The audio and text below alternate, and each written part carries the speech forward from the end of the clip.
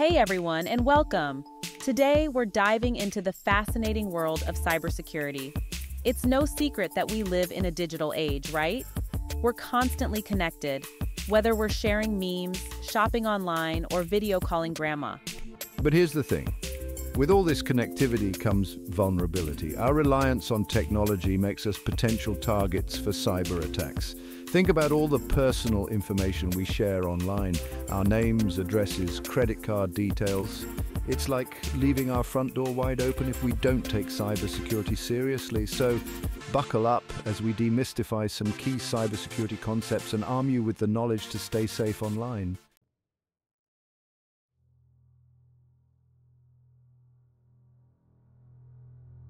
Let's face it, the bad guys are out there.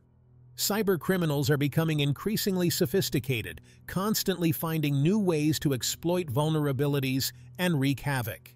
Think about it, a single successful cyber attack can have devastating consequences.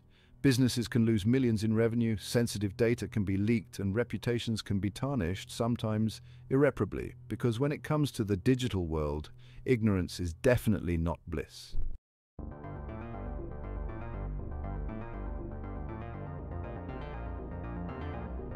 Don't worry, we're not going to throw you in the deep end without a life jacket. This video will equip you with the essential knowledge to navigate the world of cybersecurity confidently. We'll explore different types of cyber attacks and how to protect yourself from them. We'll delve into the world of malware, learning about viruses, worms, trojans, and other nasty digital critters. And we'll discuss the importance of strong passwords, multi-factor authentication, and other security measures. By the end of this video, you'll have a solid foundation in cybersecurity, empowering you to make informed decisions and stay safe in our increasingly digital world. So let's dive in and explore the fascinating world of cybersecurity together.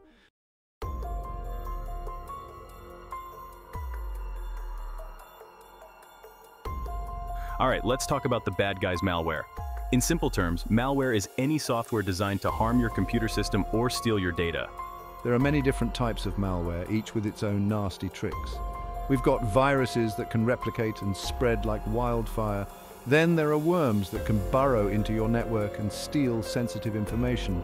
That's why understanding how malware works and how to identify it is crucial for staying safe online.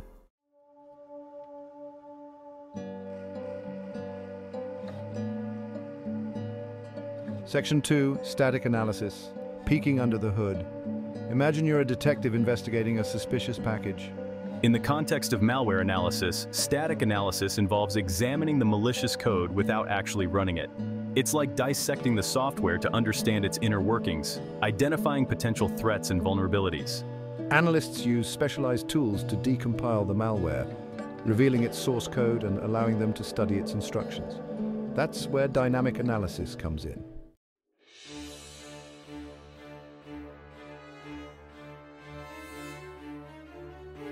Section 3, Dynamic Analysis, Catching Malware in Action. If static analysis is like examining a blueprint, dynamic analysis is like watching a movie. Cybersecurity experts use virtual machines, also known as sandboxes, to run the malware in isolation. This allows them to observe its interactions with the system, network activity, and any attempts to modify files or registry settings without risking damage to real devices. By combining the insights gained from both static and dynamic analysis, cybersecurity experts can gain a comprehensive understanding of malware, develop effective detection methods, and create tools to mitigate its impact.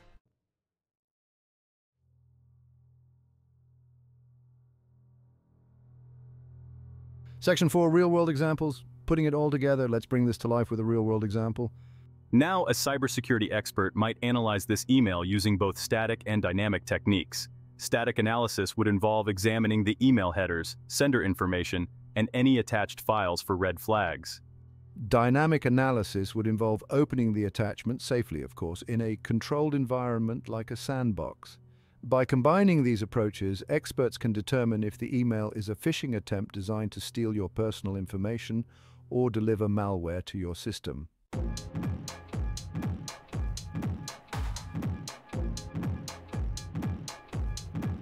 Manual malware analysis, the art of digital forensics. Think of manual malware analysis as digital detective work, where skilled analysts roll up their sleeves and dissect malicious code line by line.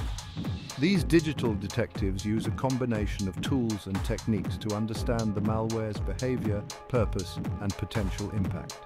They might start by examining the file structure, looking for clues about its origins or any attempts to obfuscate its true nature. Then they'll dive into the code itself, using debuggers to step through each instruction and observe how it interacts with the system. Manual analysis is especially crucial for dealing with new and unknown threats, where automated tools might fall short.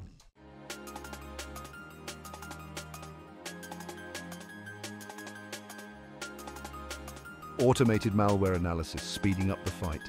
This approach uses software to analyze suspicious files and identify malicious behavior quickly and efficiently. These automated tools use various techniques such as signature-based detection, heuristics, and machine learning. They compare suspicious files against massive databases of known malware, looking for matches or patterns that raise red flags. This rapid response is crucial in today's threat landscape, where new malware emerges daily.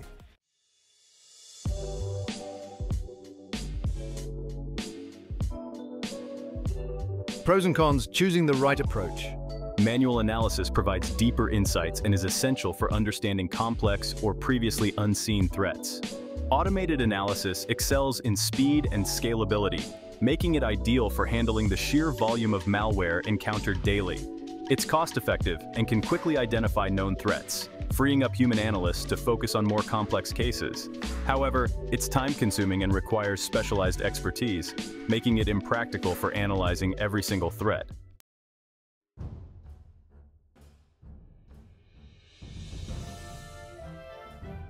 Section 4, real-world applications where each method shines. Imagine a security researcher investigating a sophisticated APT or advanced persistent threat targeting a high-profile organization. They would likely employ manual analysis to understand the attacker's tactics, techniques, and procedures, or TTPs, thoroughly. Now, picture an email gateway responsible for scanning millions of messages daily. This is where automated analysis shines, quickly identifying and blocking known malware based on signatures, heuristics, or machine learning models.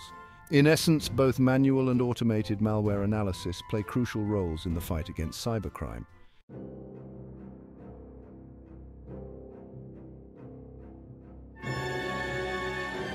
Section 1. Understanding Advanced Persistent Threats, or APTs, Stealthy and Persistent Adversaries. These aren't your average script kiddies looking for quick wins. We're talking about highly skilled and organized attackers, often state-sponsored, with their eyes on a specific prize. Imagine a group of expert burglars, not after your TV, but your family's secret recipes passed down through generations. These attackers are patient and persistent, sometimes lurking in a network for months or even years, silently gathering intelligence and compromising systems until they achieve their objectives. Their motives? Think espionage, sabotage, or long-term disruption. Stealing sensitive data, disrupting critical infrastructure, or undermining an organization from within.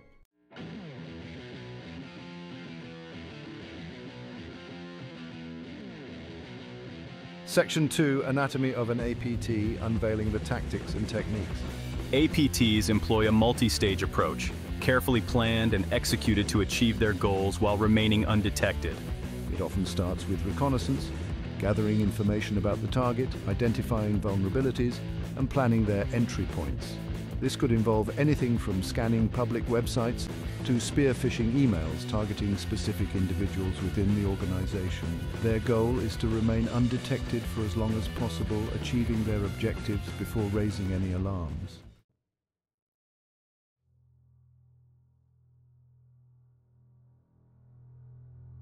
Section 3, Real-World Examples, APTs in action and their devastating impact. The scary part, APTs have been behind some of the most devastating cyber attacks in recent history. Take the Sony Pictures hack in 2014.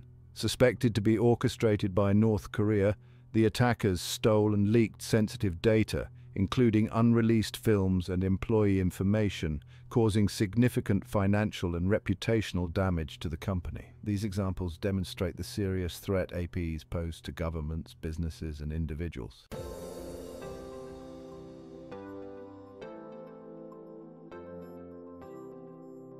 Section 4, defending against the unseen strategies for countering APTs. So, how do you fight an enemy that's practically invisible?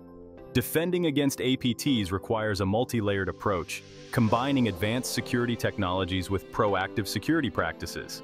Think of it like protecting a fortress. You need strong walls, firewalls, intrusion detection systems, vigilant guards, security information and event management systems, and well-trained defenders' security awareness training. By staying informed, implementing robust security measures, and fostering a culture of security awareness, you can make it significantly harder for APTs to succeed.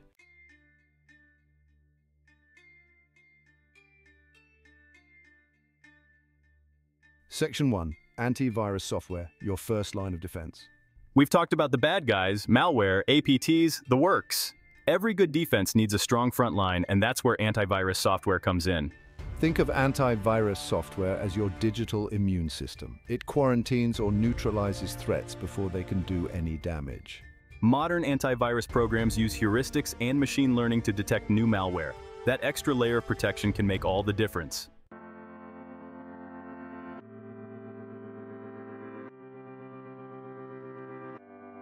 Authentication, proving you are who you say you are. Imagine trying to enter a secure facility. You'd need to prove your identity. Authentication verifies you before granting access. The most common form is the password. It's like a secret code only you know, but passwords can be cracked or stolen. Use strong, unique passwords for each account. Think of it like a sturdy lock.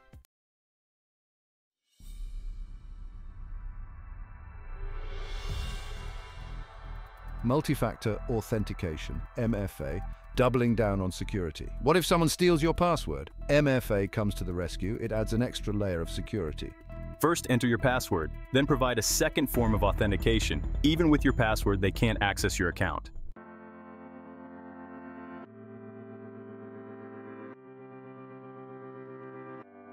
Section 4. Staying safe.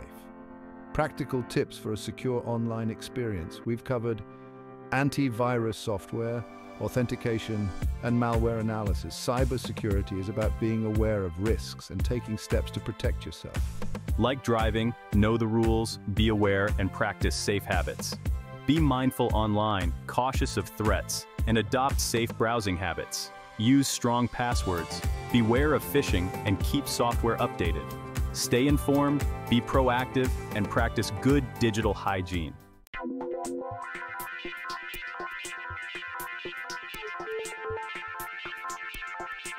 Ever wonder how websites seem to remember your preferences, like your language or shopping cart items, even when you haven't logged in? It's like they have a little memory bank tucked away somewhere. Well, that's where cookies come in. Small text files that websites store on your computer to remember information about you. Think of cookies as digital breadcrumbs you leave behind as you browse the web. They contain bits of information about your browsing activity, like the websites you visit, the links you click, and even the items you add to your cart. Now, before you start picturing delicious chocolate chips, let's be clear. These cookies aren't edible, but they can be just as tempting for websites looking to track your online behavior. Not all cookies are created equal. Some make your browsing smoother and more personalized, like a bakery remembering your usual order. Cookies can remember your login credentials, but some track your online activity, like salespeople noting everything you look at. This data is used for targeted advertising.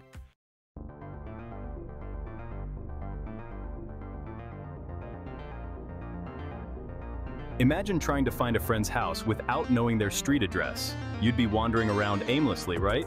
Similarly, computers need addresses to locate and communicate with each other on the internet. That's where domain names come in, the human, readable addresses of websites. Think of domain names as the street names of the internet, making it easy for us humans to remember and navigate to different websites. Instead of memorizing complex numerical IP addresses, which we'll get to in a bit, we can simply type in memorable names like google.com or facebook.com. Domain names are structured hierarchically, with the most general part on the right and the most specific on the left. For example, in www.example.com, .com is the top-level domain, TLD, indicating a commercial website. Example is the second-level domain, and www is a subdomain.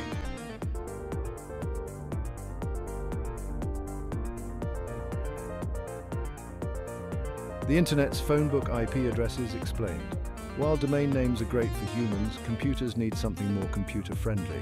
That's where IP addresses come in, unique numerical identifiers for every device online. Think of IP addresses as phone numbers for devices. Your computer uses IP addresses to send and receive data. There are two main versions, IPv4 and IPv6. IPv4 looks like this, 192.168.1.1, while IPv6 is much longer and uses hexadecimal notation. The domain name system, or DNS, is the Internet's phone book. It translates domain names into IP addresses, allowing connection to websites.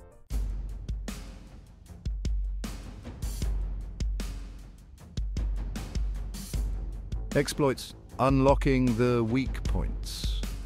Picture a medieval castle, seemingly impenetrable with its towering walls and fortified gates. But what if there's a hidden passage, a weakness in the defenses that attackers could exploit? That's what exploits are in the digital world. Clever ways to take advantage of software vulnerabilities, those chinks in the armor of our digital fortresses. Imagine a software program with a flaw in its code, a missing lock on a door, if you will. An exploit is like a skeleton key that attackers can use to bypass security measures and gain unauthorized access to your system. Exploits can take many forms, from malicious code injected into websites to cleverly crafted emails designed to trick you into revealing sensitive information. They're often the result of programming errors, design flaws, or even misconfigurations that leave systems vulnerable to attack.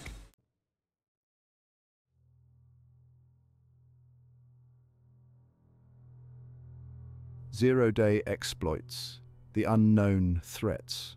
Now imagine that hidden passage in the castle is a secret known only to a few. That's the danger of zero-day exploits, vulnerabilities that are unknown to the software developers, leaving systems defenseless until a patch is released. It's like a ticking time bomb, as attackers race against time to exploit these vulnerabilities before they're discovered and patched. These attacks are particularly dangerous because there's no way to defend against something you don't know exists. Zero-day exploits are highly sought after by cyber criminals and nation-state actors, often fetching hefty sums on the black market. They provide a significant advantage, allowing attackers to infiltrate systems undetected and wreak havoc before anyone realizes what's happening.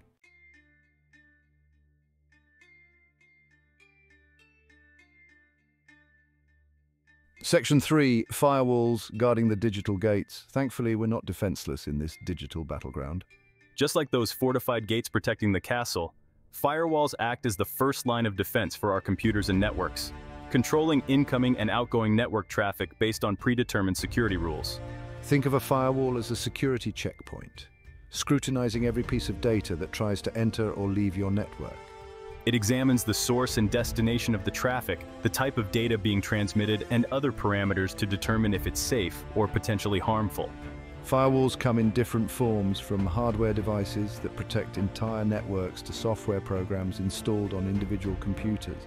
They act as gatekeepers, blocking unauthorized access attempts, preventing malware from infiltrating your systems, and keeping your data safe from prying eyes.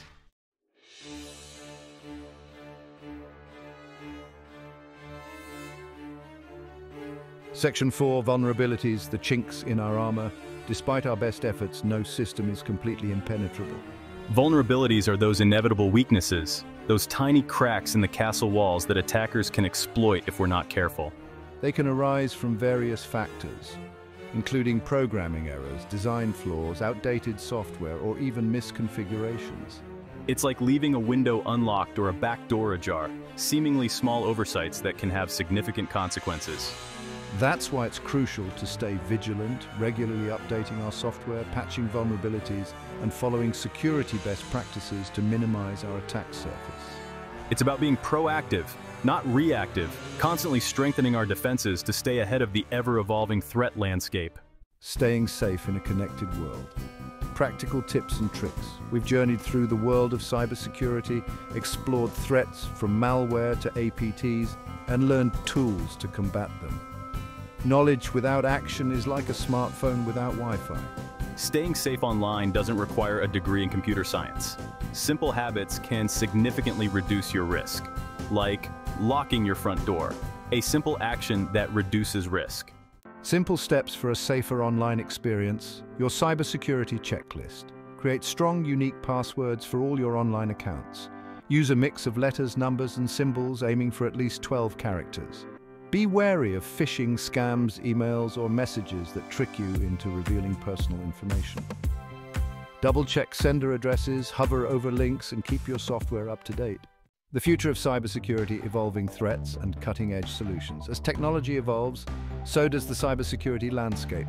New threats emerge, old tactics refine, and the battle rages on. AI-powered attacks are on the rise, creating targeted and evasive malware. But the industry is fighting back with innovative solutions. Next-gen antivirus uses machine learning to detect and neutralize threats in real time. Biometric authentication adds a layer of security for our devices and data. Level up your cybersecurity game. Resources for continued learning. Cybersecurity is an ongoing process of staying informed and adapting to new threats. Tons of resources are out there to help you level up your cybersecurity game. From websites and blogs to podcasts and online courses, deepen your understanding and stay safe online. Knowledge is power. It's the most potent weapon in cybersecurity. And that's a wrap. Remember, staying safe online is everyone's responsibility.